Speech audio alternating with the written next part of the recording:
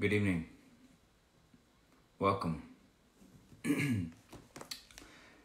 Tonight I'm gonna I won't keep you too long, but I wanted to talk about hunger and thirst, and in the context of faith, because I'm gonna begin to do some teaching on faith. Hey Adam, God bless you, brother. I'm gonna do some teachings on faith and a lot on faith and what the substance of our faith is and what God wants us to believe Him for.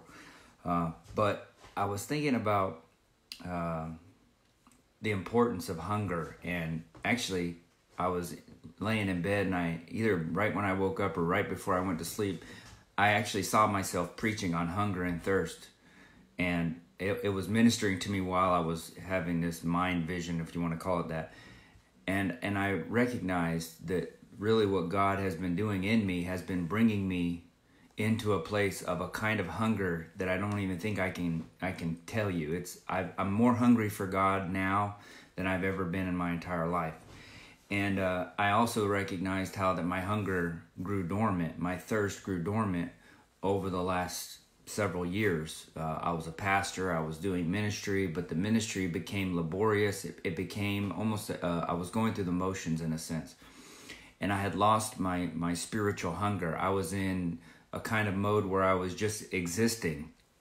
And in the last 6 months, and especially in the last couple of months, 3 months, 4 months, God has renewed my hunger in a way that I can't even tell you. And I can recognize how this process went, and I want to share that with you, and I also want to help you to stir you up to get hungry for God, because one of the things I know for certain is that no kind of spiritual breakthrough can come to your life, to my life, until we're hungry. And God has a habit, before He brings us into new seasons of greater spiritual fruitfulness and depth, before we can break through into those deeper levels of faith and progress in our Christian life, He always brings the church into a place of hunger. A sort of dissatisfaction has to come first. Now, don't confuse what I'm saying, because the Bible also says that godliness with contentment is great gain. It's a good thing to be content with what you have, not to be covetous and not to be unthankful or grumbling. We don't want that. But I'm talking about, while we're thankful for what God has done, we're thankful for what God is doing, we also have a deep yearning for more, a deep yearning to go beyond where we are now, to see more fruit, to see more progress, to see more results. The Lord said that by our bearing fruit, the Father would receive glory. So in God's mind, He wants us to bear much fruit by abiding in Him and demonstrating His life to the world. So there has to be deep within our hearts a spiritual yearning, a spiritual hunger, a passion. And so sometimes God will bring us into a season where we become discontent, in a sense, spiritually. We recognize there's more. And if you're not in that place, I would suggest getting there as fast as you can. And I can give you a couple of tips on how to get yourself spiritually hungry again. God wants you to have the maximum fruit, the maximum potential to bear as much fruit as you possibly can in this life. We were put here on this earth not to enjoy our life, not to pass through and make as many friends or whatever as we can. The sole purpose for our existence on this earth is to bear fruit for Jesus Christ. It is to do the work that God put us here to do. Everything else is secondary, far secondary to that one purpose that we were put here for. The problem is we get so busy with making ends meet and doing whatever it is that we do every day, all week, that we lose sight, I think, of the main thing that we were put on this earth for. And so we have to get ourselves into the right frame of mind. And really that's what when I'm talking about being hungry and thirsting after God. It's about putting ourselves in the right frame of mind to receive from God. Nobody eats when they're full. If you just had a stack of pancakes and you're full, if I start talking to you about food, or if I invite you to come have a bite to eat, you're not that excited about it. And sometimes as a preacher, when you're preaching to people that are already full, in other words, they're already content where they are, they don't recognize their need for more of God, it's like carrying a couch on your shoulder up a set of stairs. Preaching to people that aren't hungry is if you're a preacher, you know what I'm talking about. I've preached hundreds, if not thousands, of sermons all over the world, different continents, states, to different age groups. And I can tell you, when you're in front of a group of hungry people who want more of God, recognize there is more of God, you can feel it. You can sense it. When you're preaching, it pulls the anointing of God right out of your spirit because they're hungry. And the hungry are the ones that get filled. When you're preaching to a people that are just, kind of lazy, lukewarm, content, it's so difficult. It's laborious. It's a challenge. It's frustrating oftentimes. So when we're already in a place where we feel like we've got what we need, we have arrived, we're content, we're never going to be able to go on with God. So before God can bring us into more fruitfulness, to more breakthrough, He has to bring us into a frame of mind where we recognize our need. Now, if you've followed me for a number of years or months, you probably heard me quote Revelations 3. I think anybody that's heard me preach a number of times has heard me quote Revelation 3 because it's something that I at least reference often. But I want to reference it again tonight, but just quickly because I want to make a point about it maybe that you haven't ever heard. And it's, the lukewarm passage. And you have 7 letters that Jesus wrote to 7 churches. And the last church that He wrote the letter to, Laodicea, He wrote this to them: I wish that you were cold or hot. He said, because you are not cold or hot, but you're lukewarm. He said, I'm going to vomit you or spit you out of my mouth. So Jesus said to Christians, I want you to be either cold or hot. Either get in the game, get on fire, be full of zeal, or just go. Just you're lingering, you're sitting on the fence, you're compromised, you're not doing anything maybe overly evil, but you're not doing anything overly good, you're stagnant. There's just no place in the purpose of God for stagnancy, for lukewarmness. And so Jesus is encouraging the church to come on, get on fire, get in the game, so to speak. Get serious about Him, Jesus. And then He says this to them. He said, you say you are rich and increased with goods and have need of nothing. But I say you're poor, miserable, blind, wretched, and naked. So you see here you got 2 different opinions, 2 different perspectives. Jesus' perspective of the church is that they're poor, miserable, blind, wretched, and naked.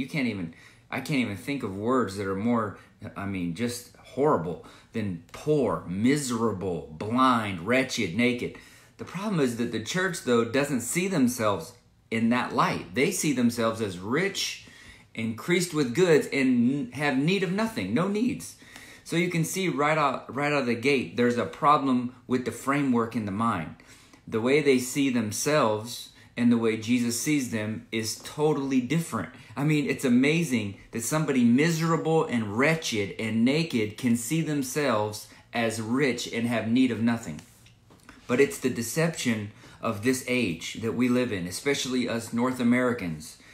We live in an age where everything is lying to us. Society's lying to us. The news, they're lying to you. The entertainment industry is lying to you. Unfortunately, many preachers are lying to you. Everything in this life is saying, calm down, enjoy yourself, don't get too excited, or hunker down and be afraid, or there's a number of it's all, if you don't take care of yourself, nobody else will. It's all about you. It's all about this. It's all about that.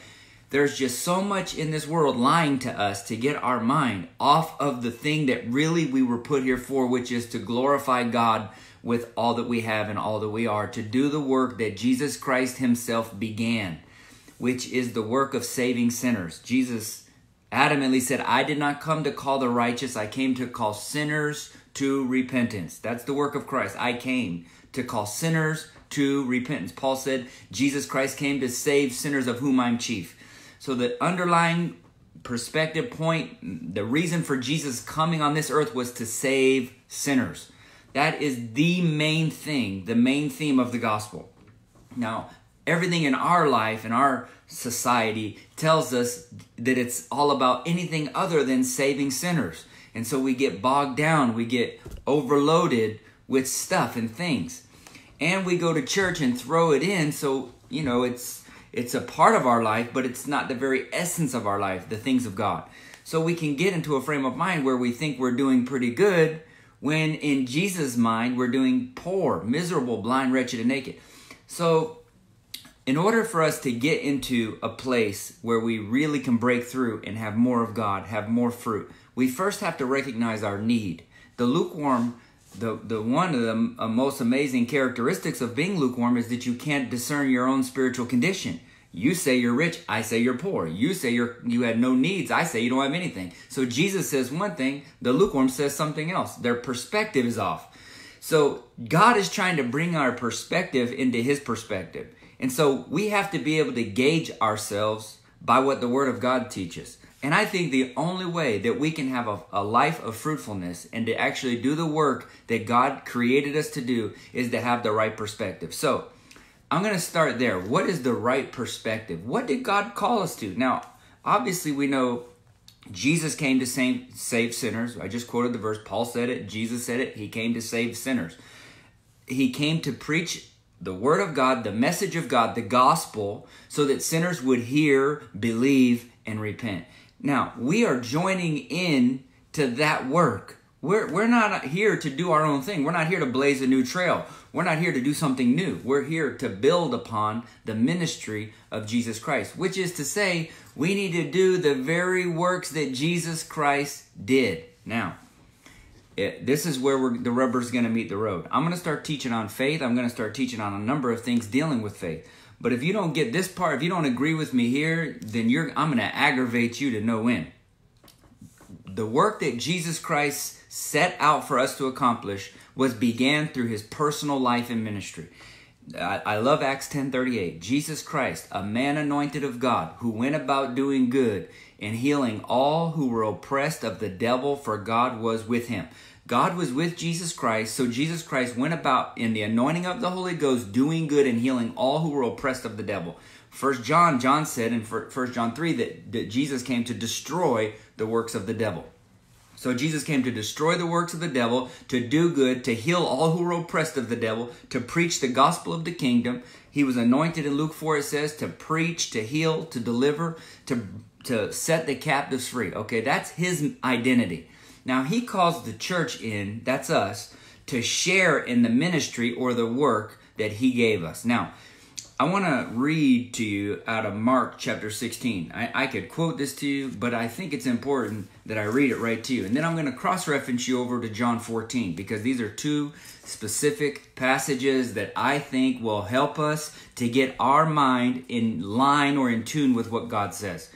And then once we see where we lack, you see, the lukewarm church doesn't recognize their need. They think they're okay, they're good, they're rich, so they can't go forward. They can't progress in God because they don't see their need. In other words, they're not hungry. They're content. They're settled. They have it all. So you can't bring them into a better place. If you look in history, when God wanted to do a move any time in history, he brought a group of people into a kind of spiritual discontentment. So they would see there's more. We're lacking something. We need God. We need to really figure out why we're lacking what God said we should have. And they start praying and fasting and seeking, and revival would come, and entire nations would be touched by the power of God because a few would get serious about what God said. I think revival is here. Revival is ready to be released in America. I'm not buying this that God can't do anything in America because we're too sinful. I'm not buying into that. God wants to pour out his Spirit in America and Africa, everywhere, in every nation and every continent. He's looking for people, though, who will get in line with his mind. So by reading what Jesus says we ought to be doing, it will help us to recognize where we're missing it. And then hopefully when we realize we're not doing what Jesus Christ said we should be doing. In other words, I'm not measuring up to what Christ says I should measure up to. Hopefully that will instill a discontentment of a kind, a spiritual hunger of a kind that will cause us to begin to ask the hard questions. Why not? Why am I coming up short? Why is God not doing in me and through me what he said he wanted to do? And once we begin to question that and hunger for that, we'll begin to fast. We'll begin to pray. We'll begin to press into the Word. We'll begin to really do whatever is necessary to get in the frame of mind where we can begin to receive from God. In other words, God wants to send revival to us right now. God wants to pour out his Spirit right now. He's waiting on our hearts and minds to come into alignment with his word and get hungry. Remember, Matthew 5:6, blessed are they that hunger and thirst after righteousness, for they shall be filled. Only the hungry and the thirsty get filled. So I think if anything, the devil is trying to make us into a place where we're full, where we don't have hunger, where we don't have passion. We get so overburdened and overloaded with life that we're not hungry and thirsty as we ought to be. Therefore, we cannot be filled. We're stagnant. So look at what Mark 16 teaches. Now, some don't believe this is for today. So I guess this is where we've got to decide if we believe the whole Bible or we believe parts of the Bible. I believe the whole Bible is for today. It's to be experienced. It's to be obeyed and apprehended. Mark 16:15, Jesus said, go ye into all the world and preach the gospel to every creature. First and foremost, we're to go and preach the gospel to every creature, every single creature. He that believeth and is baptized shall be saved, but he that believeth not shall be damned. Now, I wonder how much our minds are in tune with that one statement. He that believes and is baptized shall be saved. Now, when we know baptism is not just dunking somebody underwater. It includes that. But baptism, according to Romans 6, is when we are buried with Christ in death, in baptism, and then we're raised by the Spirit of God to new life. That is to say, we repent, we turn from sin, we commit ourselves, we consecrate ourselves to the ministry of the Spirit. Go into all the world and preach, and this is what will happen. Whoever believes and is baptized, in other words, whoever turns from their sin, as Jesus said in Mark, the first part of Mark, he said, repent and believe the gospel. The time is at hand. Repent, therefore, and believe the gospel. Repentance and believing, repentance and faith is where we receive the kingdom of God into our bodies through the Holy Spirit, into our spirits. Now, he that believes and is baptized shall be saved, but he that does not believe shall be damned.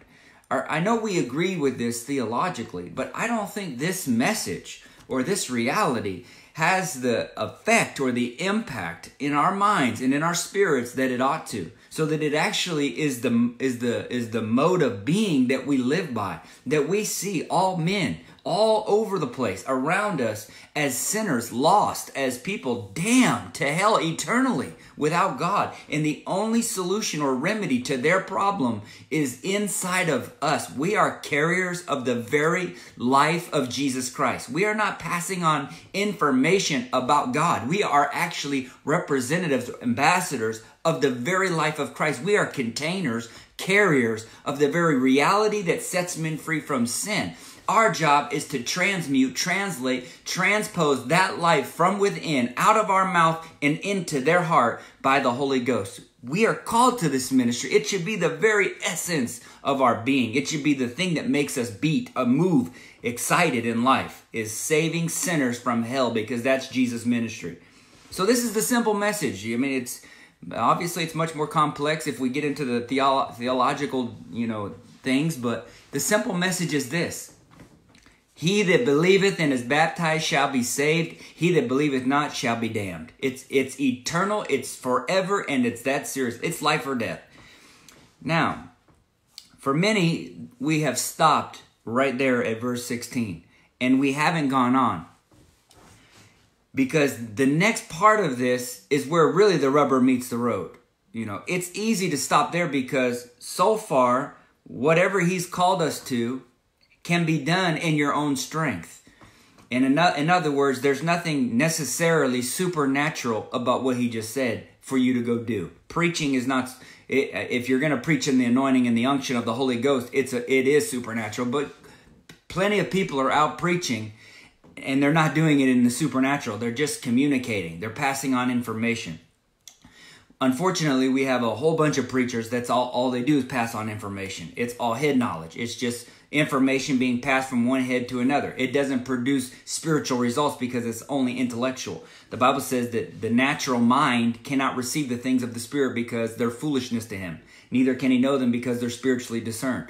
So there is an intellectual kind of passing on of information, communication that's not in the Spirit. And it's just head knowledge. But the kind of preaching God's calling us to is supernatural preaching. It's supernatural because it must include more than just head knowledge being passed on through words. And that's where verse 17 comes in, the supernatural. He said, and these signs shall follow them that believe. In my name they shall cast out devils. They shall cast out devils. They shall speak with new tongues.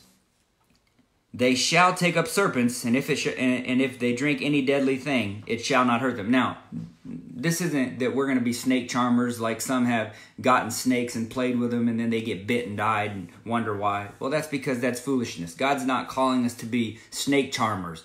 The idea is that if a snake bites us or if poison comes into our bodies, we can be delivered from that. You can see that in the book of Acts. The only example of a snake, anybody handling a snake in the New Testament, is Paul handled the snake. Remember, it bit him it fastened upon his hand. He shook that thing off into the fire.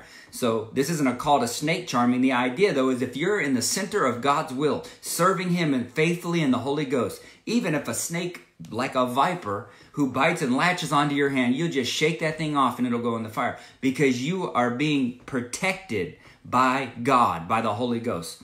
So listen to the power in this. These signs shall follow them that believe. They will cast out devils. They will speak with tongues. They will take up serpents. If they drink any deadly thing, it shall not hurt them. They shall lay hands on the sick, and they, the sick, shall recover.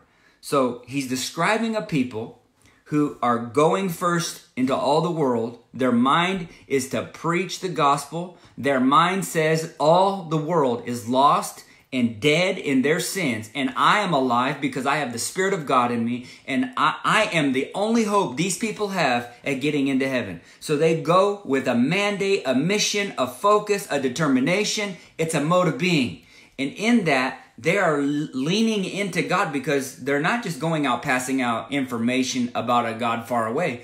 They're actually replicating, reproducing, transmitting the very life that's in them, which is God, through their spirit, by their words, and into those who hear. This has to be accompanied with signs, with indications that God is truly with you. And if God had his way, every preacher would be demonstrating the very life of God through power. And God never, I mean, I've said this before, and in my recent videos I did on the Holy Spirit on YouTube, you can watch them, but I said this before. God never sends any preachers out in the New Testament. And there are numbers of references and times in which Jesus called the disciples. First he called 12, then he anointed 70 others above the 12. That's 82. And every time he calls preachers and sends them out to preach, he says, preach, heal, deliver. You go back to Luke 4, he said, the Spirit of the Lord God is upon me. Jesus said, it's upon me. The Spirit of God came upon Jesus, just like the Spirit of God is called to be upon us. And he said, because he has anointed me to preach, to heal, and to deliver. So the ministry of Jesus Christ was always preach, heal, deliver. When he sent the disciples out, he didn't say, now just go preach. He said, go preach, go heal, and go deliver. Now, the Great Commission, this thing we've just read here, was his final statement to Christians to go in his name and do the very works that he did. Now, some smart intellectual person in some library or his study somewhere has come up with a couple of loophole scriptures, I still haven't found them, and twisted them to take this portion of the Great Commission out by creating some theological excuse for powerlessness. So that many believers, many Christians go out, many preachers go out feeling like it's their mandate to preach the gospel, but it's not their mandate to heal, deliver, and cast out demons, heal the sick, and deliver people, and speak with new tongues. So at what point do we get to distinguish or differentiate or separate the Great Commission of God down to just preaching or just teaching or just congregating? What right do we have to separate the Bible into the compartments that we can do this because we like this, but we're going to make some loophole to say this is done away with because we don't understand it and we don't like it? Well, here's the saga of the church from the beginning of time. When we lack the power of God to do the ministry that Jesus called us to, we have to do one of two things. We have to either get hungry and get thirsty and get to a place where we get into the power that God promised us. By walking in Him, we recognize where we're lacking. This is what the lukewarm church needs to do. We need to wake up and question, why am I not walking in that? Why am I not experiencing that? And get our mind in agreement with the Word of God. Not to excuse, that's the other thing. The second thing you can do, and if you're not willing to pay the price, get in the right frame of mind and press into God. The other option is to just excuse it away and say, well, I don't think we're all supposed to heal the sick. I don't think we're all supposed to cast out demons. I don't believe we're all supposed to speak with new tongues. You have to do one or the other. And see, this is where all the denominations have segregated themselves. This is why we have so many denominations. It's just the denominations for the most part have adhered to this idea that we're not to expect God to heal the sick when we pray. We're not to expect demons to be cast out. And we're not to expect to speak with new tongues when we ask for the Holy Spirit. So the denominations have created a loophole. Now, I challenge anybody who's listening to me who has maybe agreed to this. They call it cessationism. I challenge you. Go and listen to the doctrine of cessationism, the loophole that has been created to exclude the supernatural power from the gospel today. And I mean, the majority, mainstream denominations have come up with a doctrine that's a loophole to basically X this out of the Bible. I would challenge you with an open mind to go and listen to the doctrine. Read the teaching on it. There's nothing there. It is empty. It's vain. And yet, standing before you in the scripture, just read the book of Acts. The whole thing is supernatural. The number of promises for us to walk in power, healing, deliverance from demons, speaking with new tongues, prophesying, and doing the wonderful works that Jesus Christ did. The number of promises and scriptures pertaining to those things is in the dozens upon dozens upon dozens. There are no scriptures, none, that say this is going to be done away with. The scriptures that they use to come up with this doctrine are so mind-bogglingly out of context and minuscule that it's overwhelmingly ridiculous to think that you are called today to walk in any less power than the apostles did, than Jesus Christ did. You have to twist, mutilate, mingle, corrupt, defile the truth of the Word of God to come to such a conclusion. And yet, the amazing thing is, believers in their ignorance and their apathy are willing to just buy into stuff that has no scriptural basis. Now, hopefully, you guys who are listening to me, I think most of you that will listen to me or would even continue on from here, believe that the power of God is for today. The gifts of the Holy Spirit are for today. Well, then the question is, why aren't we walking in them like we ought to? There's one answer for this. Obviously, it's a lack of power, but why is there a lack of power? Power comes from faith. Faith is a combination of obedience and confidence in God's word. Faith, when you say faith, don't think I'm just talking about some mental assent, because that's not faith. Faith is actually a lifestyle. The just, it says, shall live by faith. Faith is something you live by.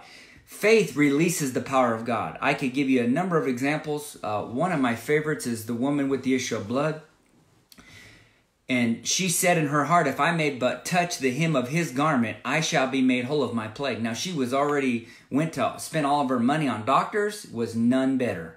She trusted in man, and man couldn't help her. So she decided that Jesus Christ was the Messiah. And if he is the Messiah, then he came to bear our sicknesses and our sins upon his body. She said, if I can touch the hem of his garment, I shall be made whole. Now, she, out of that faith, she said in her heart, the Bible says, if I do this, I'll be made whole. Well, she acted upon her faith, because faith without works is dead. If she just said that but didn't act, then she would have gotten none better. But she acted upon her faith, and she touched the hem of his garment. In the very moment, the very second that she touched the hem of Jesus' garment, she was immediately made whole of that plague. Immediately. The most fascinating thing of that story is that Jesus stops and says, who touched me? I felt virtue go out of me. So the point of the story is Jesus healed this woman by his power without even being conscious of it. In other words, her faith puts a demand on the power of God without Jesus even being conscious of it. So it wasn't like Jesus turned and healed her consciously. Her faith made the power of God work. It is so today. Faith makes the power of God work. And where there's unbelief, the power of God won't work. You look at Mark 6 and you study and you see that when Jesus went to his hometown, he preached the word there. And if you read Luke 4, which is where he said, the Spirit of the Lord God is upon me because he's anointed me to preach, heal, and deliver. He said that in his hometown. In other words, he was declaring openly, publicly, that he was there to heal, deliver, and preach. And yet it said, they questioned and said, isn't this just a carpenter's son? Don't we know his brothers and sisters? Don't we know his parents? And they chose not to believe Jesus' words. And the Bible says he could there do no mighty works because of their unbelief. Now, it didn't say that he would not do any works because of their unbelief. He said he could not. In other words, their unbelief in his word created a blockade to the power of God being manifest in that city. In other words, Jesus would have healed people. Jesus would have done major miracles there, but he could not. He went there with the intention of doing miracles. He went there with the intention of healing the sick and doing all the things he did in every other city he went to, raising dead people, opening blind eyes, opening deaf ears, healing sick folks. He had the same intention, and even more so because he publicly declared that he was there to heal, deliver, and preach. And yet, because of their unbelief, he was blocked. He couldn't do it. Their unbelief limited his ability. And so it is today. If God had his way, he would be pouring out his Spirit upon all flesh through us, his body. But we must believe it. Not just believe that Jesus is Lord, not just believe that we're saved, that's where it begins, but believe that Jesus will do the very things that he said he would do when we go and do what he told us to do. Now, this is how we got to read the Great Commission. Go ye into all the world and preach, and these signs will follow them that believe. Notice, it's to those who believe. Believe what? Believe that when they act upon God's word, they'll get the results that God promised. I think we're sitting around waiting on an anointing to fall on us before we go do the work. We're supposed to believe now that God is in us. We're born again. If you're not, get born again. Submit yourself to God. Humble yourself. Repent. Get born again. Get converted. And then when Jesus Christ comes in, you get filled with the Holy Ghost. Ask for the Holy Spirit by faith. And when the Spirit of God comes upon you, then you can act on the word in confidence because God will never let his word return void.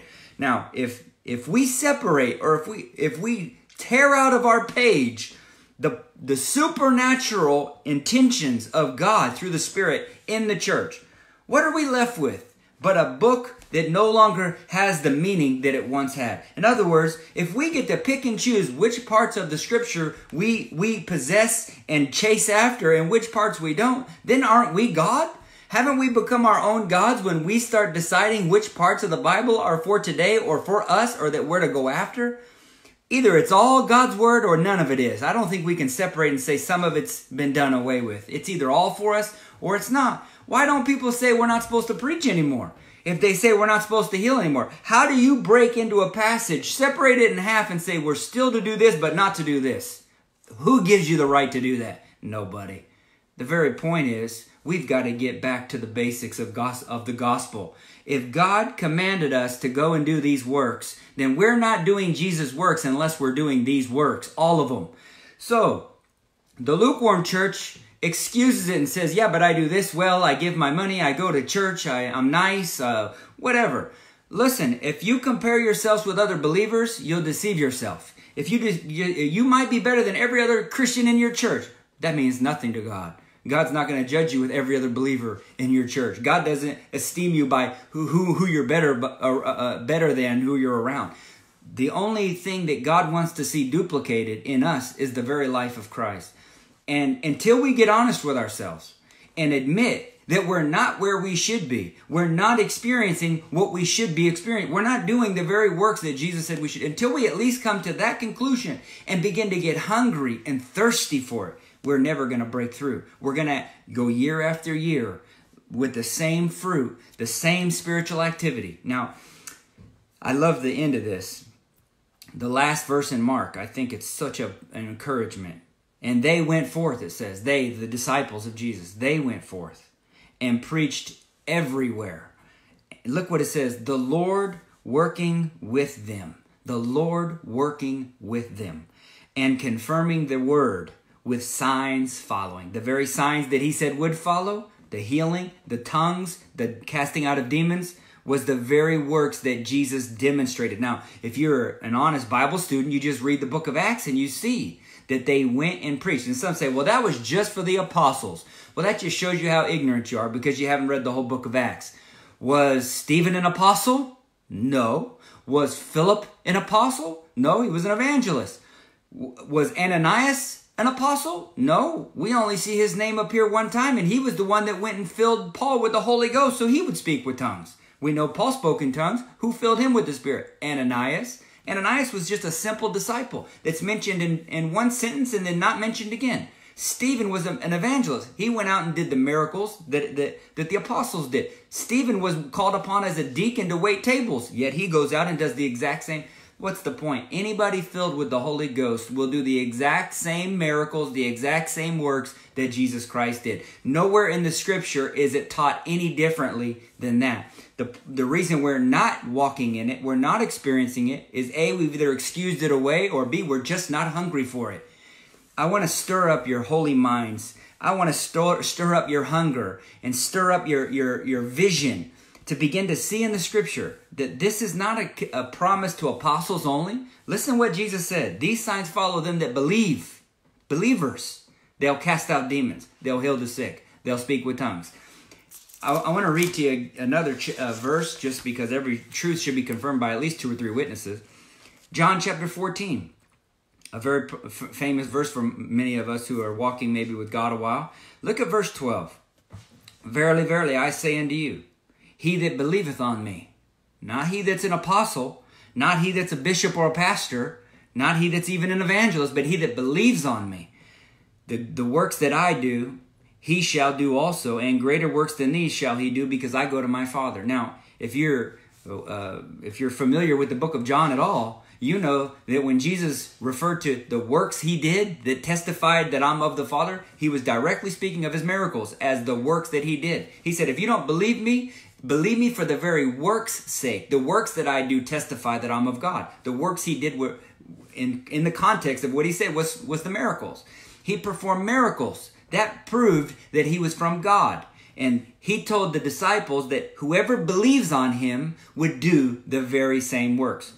That's what he's talking about in Mark 16. And in fact, in Mark 16, he's more specific because he actually outlines what those works are. Casting out demons, healing the sick, and speaking with new tongues as the preaching of the gospel goes forth.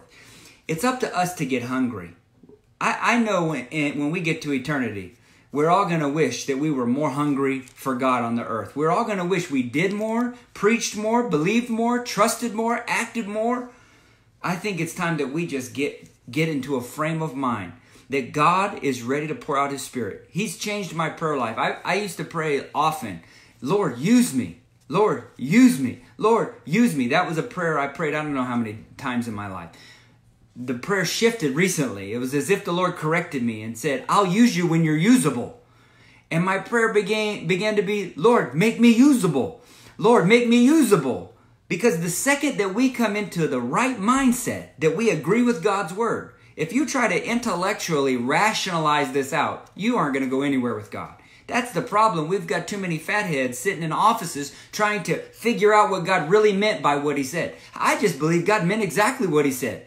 The proof's in the pudding. If you read the whole New Testament, you see the same consistency. The preachers who are anointed of the Holy Ghost, those and believers, not just preachers, believers that went out with the right mindset that this world is going to hell and dying, and they need to know Jesus, and they need to meet somebody who's living in Christ, and I'm going to be the manifestation to the world of who Jesus really is. They went out with that mindset. They saw the results that Jesus promised. They healed the sick. They casted out demons. They raised the dead in many cases. There were activities. Now, the kingdom of God is not word. Paul said it's power. Power is what God promised that would come upon the church who believes. And Acts 1:8, you shall receive power when the Holy Ghost comes upon you. Now, the only reason you would need the Holy Ghost to come upon you, and the only reason I would need the Holy Ghost to come upon me, is if I had as my goal to do the very work that Jesus did. Now, what was the work? I covered in the beginning. Jesus Christ, it says, came to save sinners. Jesus said it of himself. I did not come to call the righteous. I came to call sinners to repentance. I want to ask you an honest question. When's the last time you saw a sinner come to repentance through your activity? I'm not talking about you were somewhere and saw a sinner repent. When is the last time that you individually, specifically, saw a sinner repent right before your eyes? I can tell you there's nothing more precious than that to see. And I mean a sinner who, I'm not just talking about somebody who says, I'm going to try harder, I'm going to do better, I'm going to be a better person. I mean somebody that is against God's ways, living in rebellion and sin, who by your speaking recognizes I am a lost sinner on my way to hell eternally. And they come to that conclusion and the light bulb goes on and they crush and they break and they cry out to God in repentance. You know what the Bible says? Heaven rejoices over one sinner who comes to repentance.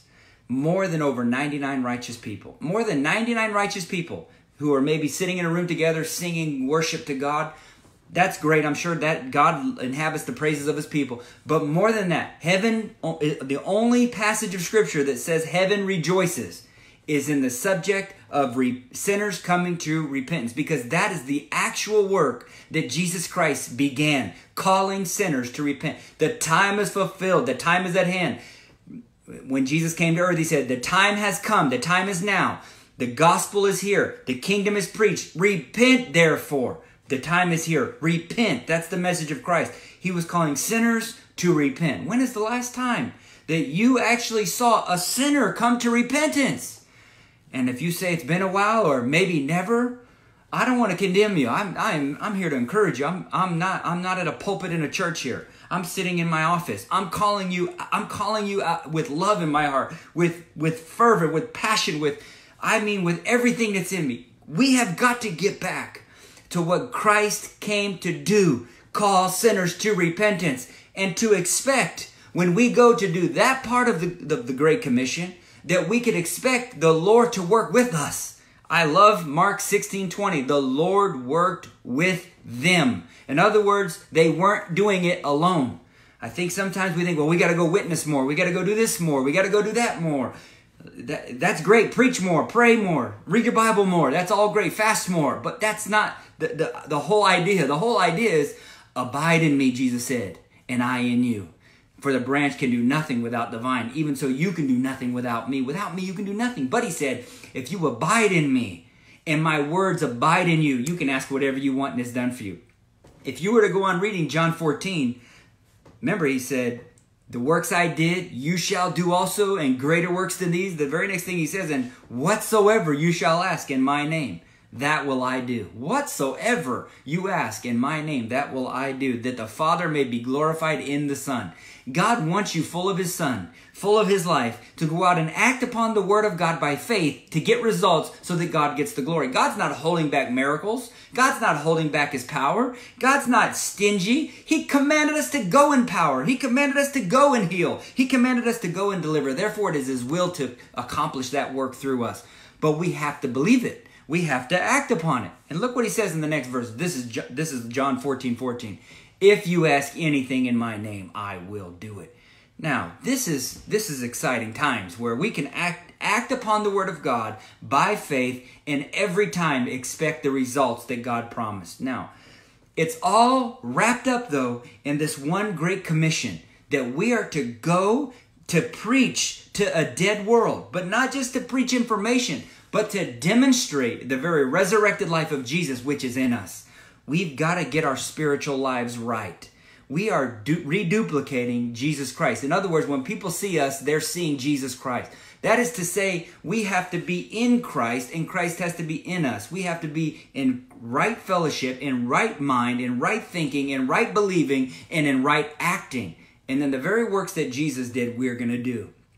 I believe it's time we stop playing games. I believe it's time we stop playing church. Let's get hungry. Let's get serious. Let's get thirsty. Let's get to a place where we're not going to spend another year doing what we did last year. Let's get to a place where we're not going to accept fruitlessness. Because I believe with all my energy, I've been speaking with my brother Heldon in Saskatoon, Saskatchewan. We're agreeing in God that it's time for revival. I'm agreeing in God right now that it is time for the Spirit of God to be poured out in America.